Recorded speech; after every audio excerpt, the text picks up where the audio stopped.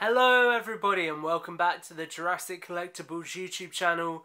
You are joining me, Tom Jurassic, here today for a look at the largest LEGO Jurassic World / Jurassic Park set to date. So this is set 75936 Jurassic Park T.Rex Rampage. It weighs in at over 2,000 pieces. It retails for £220 here in the United Kingdom, and we get our massive brick-built T-Rex, the brick-built Jurassic Park gates, and 6 characters. So taking a look at the front of the box, if we just bring our brightness up a little bit, you can see that beautiful, beautiful Jurassic Park gate there, the LEGO and Jurassic World logos alongside the T.Rex Rampage. You can see all of the minifigures in the bottom corner. We'll have a closer look at those. They are Ian Malcolm, Ray Arnold, John Hammond, Ellie Sattler, Alan Grant and Dennis Nedry. We then of course have got the massive T-Rex itself, which forms the bulk of the set, and you can see that this is absolutely one massive box. This really is one of the largest Jurassic toys I think we have received in recent memory, so I am really excited to be taking a look at this toy with you. So on the back of the box we have got a breakdown of all of the play features included.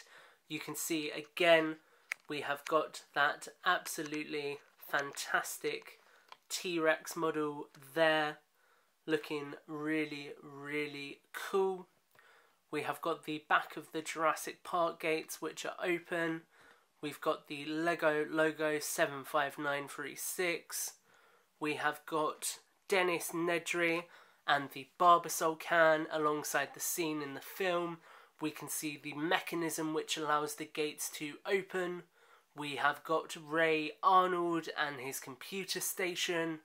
We have then got John Hammond recreating the famous dessert scene, Ellie Sattler in the breaker shed, and Ian Malcolm lying inside the emergency bunker in the iconic scene that is affectionately referred to as Sexy Malcolm. Now we do also have Alan Grant at the bottom discovering the hatched Velociraptor eggs, and we do have the toilet which Gennaro finds himself on, although he is not included in this particular set. And zooming back out to once again take a look at that, we will bring the brightness down a little bit for you guys. You can see again an absolutely massive box here. I really am having to zoom all of the way out to take a look at this box. So very impressive presence from this box. And looking at the side of the box, we do have the T-Rex here, which looks fantastic in the similar caged-in fashion to the other sets. And we do also have our cast of minifigures alongside the display pack, Stand Even and the baby Velociraptor, which is included in this set. And we can see on the far end there that John Hammond is the figure used for the 1:1 scaling. And if we twist it around to the other sides very quickly, you can see on this side we just have the information and the same box art that is on the front of the box. Nothing of particular note on the base. And then if I twist it over, very heavy box. On this side we do have a scale for the T-Rex that says that this Rex is 27.3 inches long. We've got the lego.com/apps and Lego Jurassic World. Okay, so that has been a look at this absolute monster of a set in the box. I'm now going to crack it open, assemble the Jurassic Park gates, assemble the T-Rex, look at the minifigures, and then come back in for you guys to give you my final verdict. Okay everyone, so we are back after a very long time building, and you can see that we have got the absolutely massive LEGO Jurassic Park D2C set in front of us. and you can see my reflection there in the gate. So, we are going to take a look at the T-Rex first, because it's the first thing we build, then the Jurassic Park gates, and then the minifigures and the display stand. So, let's get straight into that T-Rex. Okay, so before we even really begin to look at this T-Rex, the thing I really want to emphasise is the sheer scale. So if I bring a Lego Owen in, you can see it absolutely dwarfs that Lego figure. And if I then bring in the Lego T-Rex, which is quite large compared to Owen, you can see that it is, again, absolutely dwarfed by this massive model.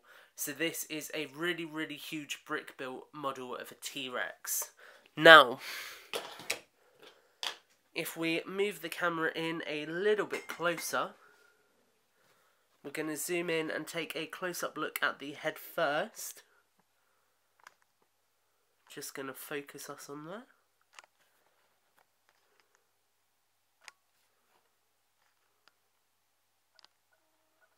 There we go, the autofocus was playing up. You can see that there are some really, really nice details on this head. So that pupil that you can see there, if I just brighten that up a bit, that pupil is actually a printed Lego piece. So that sits inside, it's on a little piece, as you can see, that can come out.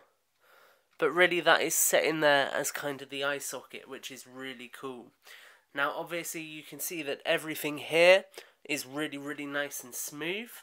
And then when we come down to the jaw, we've got this really nice ability to open and close the jaw. So you can see there it's closed, there it's open. And when it is open, we have these really nice white teeth on display. Now not only do we have those nice teeth, we also have the ability to drop a tongue down, which is made using very, very small Lego pieces, which are really effective. And if I zoom us out for a second, you can see the head is on a nice ball joint, so we can get some good articulation from it, get some really nice poses, but it does still sit at a really, really great angle there. Now coming along the body, as you can see, the absolutely great detailing continues. You've got really nice smooth pieces used throughout. We have got ball jointed arms. Now these are fully articulated, they move as you would expect, and you can even adjust the claws. So really, really cool detail there.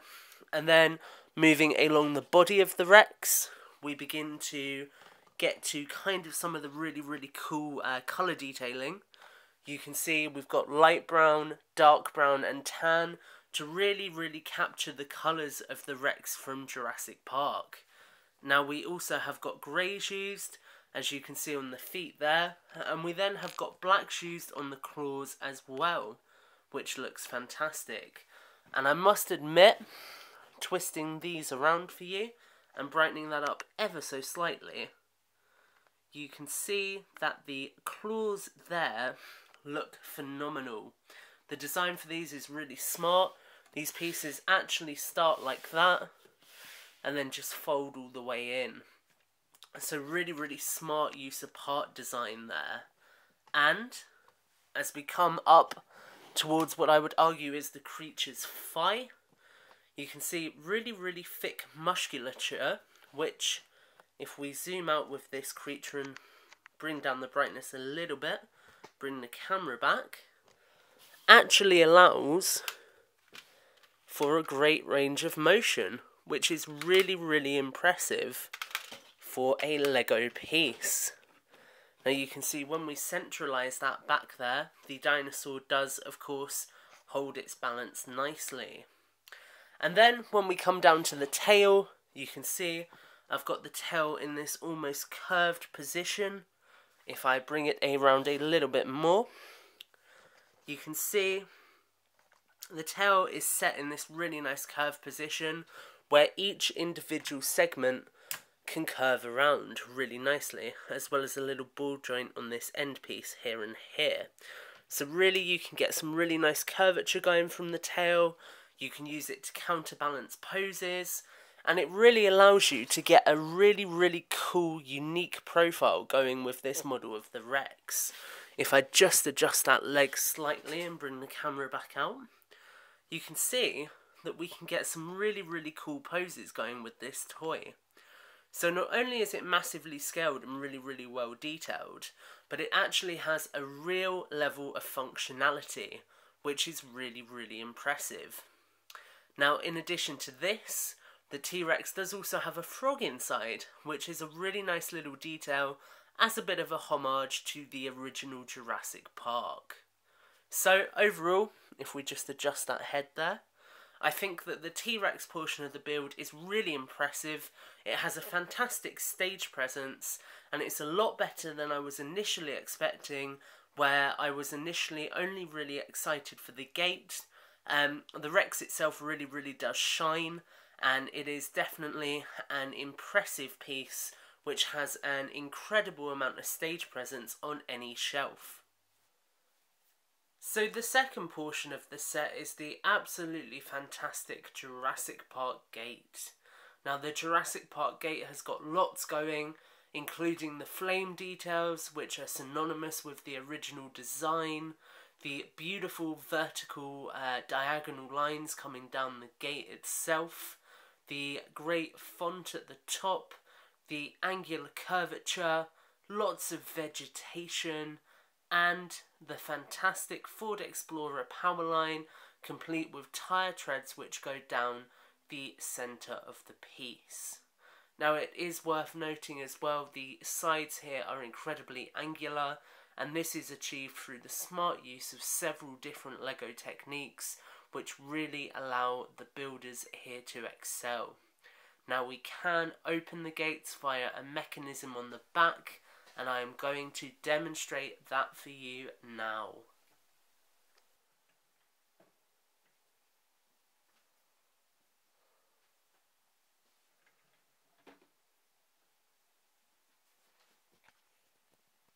As it should hopefully be clear with this set, it feels as though an intricate amount of detail has really gone into getting the Jurassic Park gate looking perfect. You can see so much in the way of different detail and texture that it really is incredibly impressive. This toy model is honestly very awe-inspiring, very imposing, and as a product from the LEGO group it looks great. But it doesn't end there, because there is also the rear section to the gate as well. Okay, so on the back of the build we are greeted with several different hollow sections which enable us to reenact different sections from the original Jurassic Park film.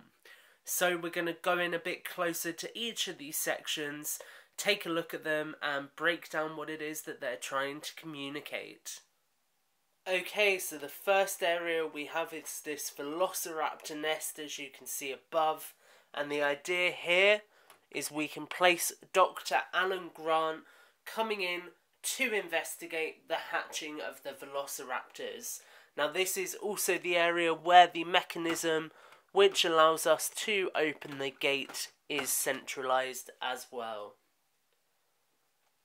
Okay, and working our way down the left hand section of the build, the first section we have is this really small section here. You can see the Barbasol can tucked back there. I've just pressed it off its stud a little bit, and the idea here is we can simply hang Dennis Nedry, if I clip him in place like so. So it is, if I turn the brightness down a little bit on Dennis there, recreating the scene in the original film when Dennis Nedry is falling down the waterfall, falling down the stream as he attempts to escape with the Barbasol can. Now it is important to note that there is not much space in this smaller section. If I was to take Dennis and attempt to put him inside, you can see he fits, but it is tight. This space is not designed for a minifigure, so this is definitely one of the smaller sections. Moving down even further, we have got one of my favourite sections on the left hand side, which is the diner kind of room that is in the visitor centre, where John Hammond sits after his dream fails and proceeds to sit and eat ice cream. So you can see we can sit Hammond in there. We have got, oh, if I can get that out, it is, as you can see, very tight. We do have this cool little piece here to simulate the jelly, and each of the different ice cream canisters does have little patterns on them to simulate different flavours of ice cream, which is melting like in the film. So you can see we can place that back in there, and if we grab Hammond again, just refocus on there. There is also, luckily in this area, ample space for a minifigure to stand. So if we were to place Hammond there, for example, and then grab our Ellie Sattler minifigure as well, you can see there is space to kind of recreate that scene from the first film. So really, really cool little area there. And then lastly, on the left hand side, we do have the emergency bunker where the famous sexy Ian Malcolm scene takes place. Now you can see there are lots of canisters and things in the back rows. We have actually got a small cabinet here, which is very, very hard to get inside of, but in there are actually simulated Spaz 12 shotguns, which is quite cool.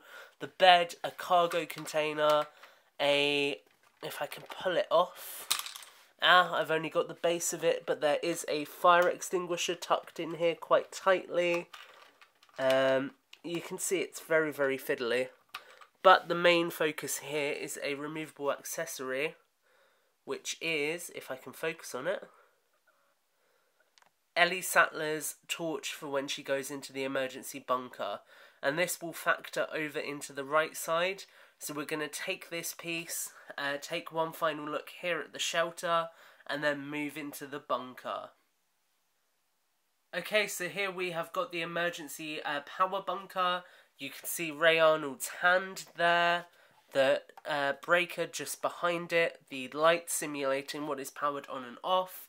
This really nice grilled floor, which uses a ton of this particular Lego piece. If I focus on that for you guys quickly. This piece to create a really, really nice effect. And the idea with this room is you will take your Ellie Sattler with that flashlight and have her heading down to turn on the power and to repower Jurassic Park. So a nice little recreation of that scene as well.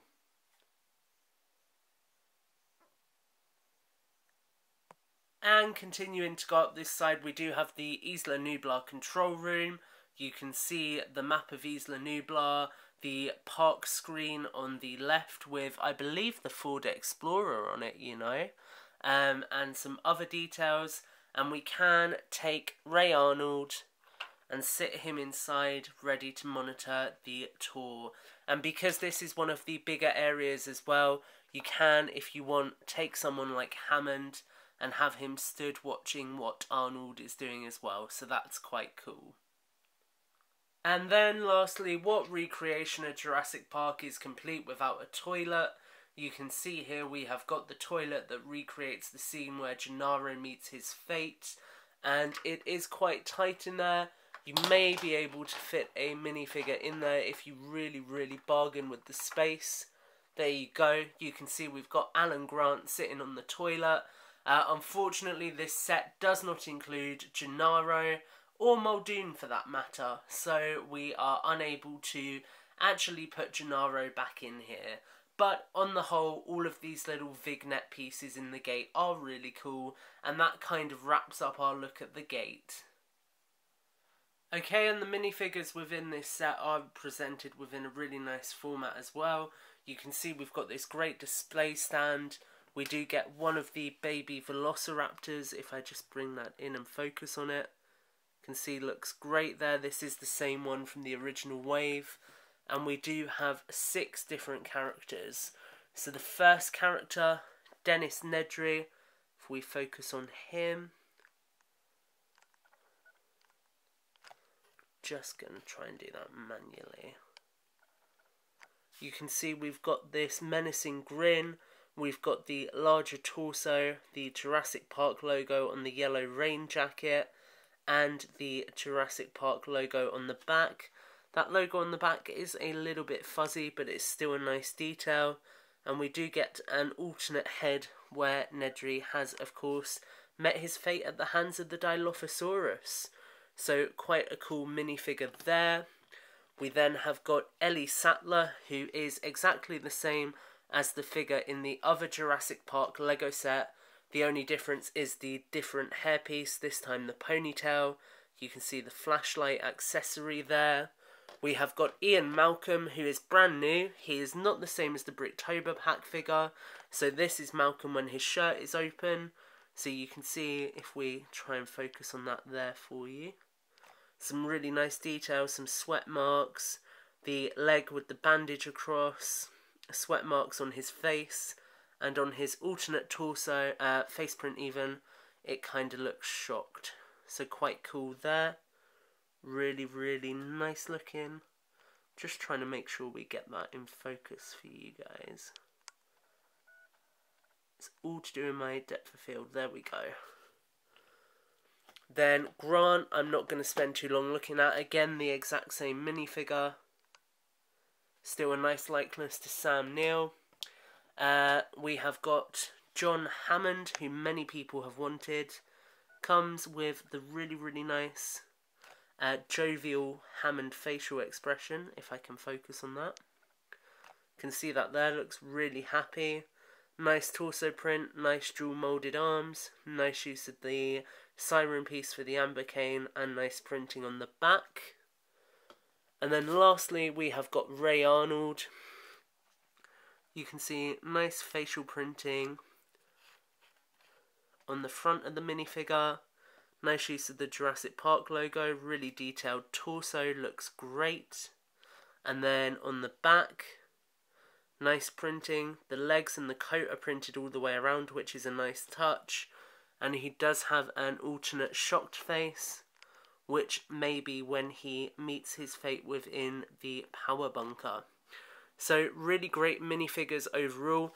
And if I just clear them all off of the stand, you can see we get this nice piece of information here as well, which does include information on the T-Rex. So you can see its name is King Tyrant Lizard, its height is 5.2 meters, its length is 13.5 meters, its weight is 8.4 tons, it is a carnivore, and its habitat is Isla Nublar. So that wraps up our look at the minifigures. We'll now take a look at the set overall. Okay, so that has been your look at LEGO Jurassic Park T.Rex Rampage right here on Jurassic Collectibles. What do you guys think of this set? Do you like it? Is it worth the £220 price tag for you?